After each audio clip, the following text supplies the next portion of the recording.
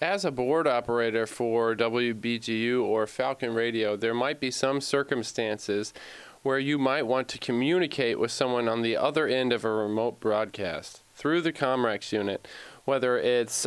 during a remote broadcast from a community organization or it's on location during a sporting event. The board operator has the ability to communicate with the people on the other end of the Comrex unit by simply engaging a button on the control surface control board.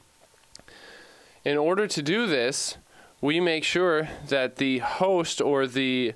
board operator pushes the mix-2 talkback button, which is found here in the upper right-hand corner of the audio board console.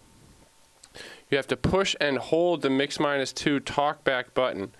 and this will engage the microphone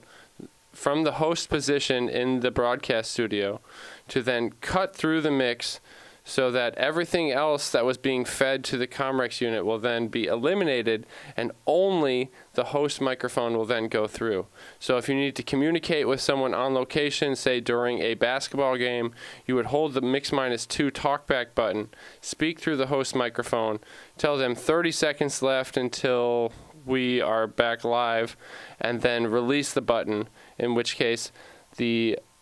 remote operator on the other end of the Comrex unit on location will then hear the regular broadcast feed.